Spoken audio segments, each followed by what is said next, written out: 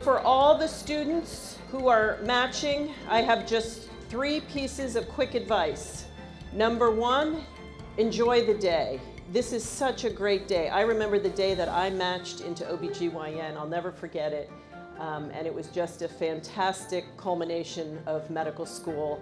The second piece of advice is embrace your destination. Some of you have a pretty good idea of where you think you might be going, and some of you are going to be surprised when you open that envelope.